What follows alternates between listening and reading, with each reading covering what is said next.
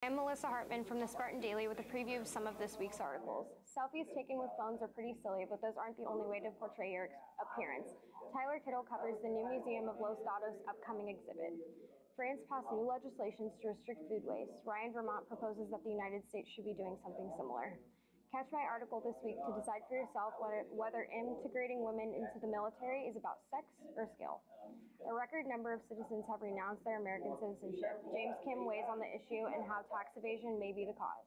San Jose State's baseball alumni took on the 2016 for a battle of diamond bragging rights. In attendance was Rebecca Piru. I report on the approval for Jerry Brown's extension on the decrease in water usage. See what SJSU and its students are doing to make sure we're abiding by the restrictions. AT&T Park had a giant crowd for Saturday's Fan Fest, and Ryan Vermont was right in the middle of it. Thank you for joining us on this week's Campus Minute.